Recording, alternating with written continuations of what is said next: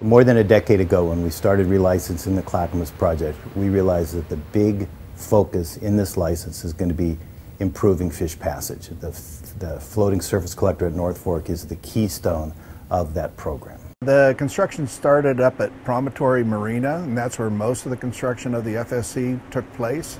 It was the only logical place that we could build a structure of this size. We basically put it together like Legos, building up as we went along. To launch in more of the FSC, we had to put it on marine airbags. To roll it 175 feet into the reservoir, it took about a week to do. When we moved the FSC down to the dam, that's about 3.5 miles. The contract just used a tugboat. It didn't take very long at all.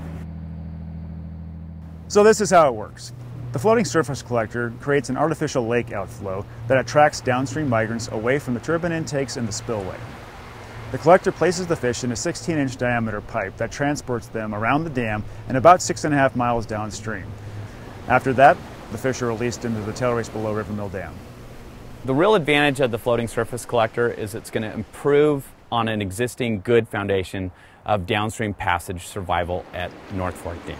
And so it's going to get us to that goal of hitting 97% passage survival through our hydro project here on the Clackamas. The investment that PG's made really give this project its best years ahead of it.